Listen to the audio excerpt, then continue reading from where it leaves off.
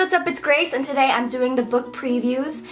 This series of videos was created by Whitney from Witty Novels, so if you haven't checked out those, I will link her videos down below. Book previews is you pick a book and you read like the first line, second line, or the first paragraph, however much you want, so you guys get a feel of the book. First lines of books are the most important to me because, you know, that's the first thing you read and you want to be sucked in immediately. First book I'm going to read from is Miss Peregrine's Home for Peculiar Children by Ransom Riggs. I had just come to accept that my life would be ordinary when extraordinary things begin to happen. See, when I read that, I was like, okay, I want to know more. I forgot to mention that it's like some of these books I have read and some of them I haven't, so this is like my preview too. Next book I'm going to read from is 100 Sideways Miles by Andrew Smith.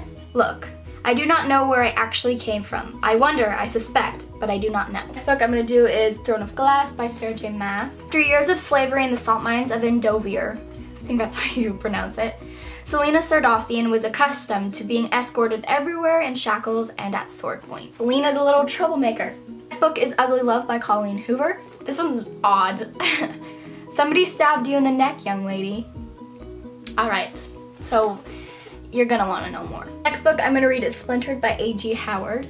I've been collecting bugs since I was 10. It's the only way I can stop their whispers. Sticking a pin through the gut of an insect shuts them up pretty quick.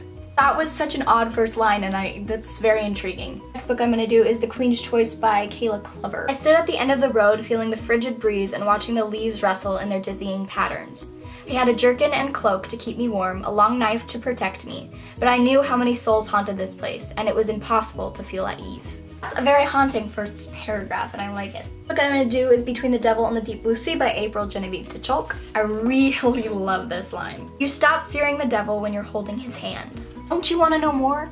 The next book I'm going to do is Memoirs of a Teenage Amnesiac by Gabriella Zevin. Above all, mine is a love story, and like most love stories, this one involves chance, gravity, and a dash of head trauma. It began with a coin toss. The coins came up tails, I was heads. Had it gone my way, there might not be a story at all, just a chapter or a sentence in the book whose greater theme had yet to be determined. Maybe this chapter would have had the faintest whisper of love about it, but maybe not. Sometimes a girl needs to lose. These are just some of the books that their first lines really stand out to me and just pull me in. Alright guys, thank you so much for watching, and I will see you in my next video. Bye!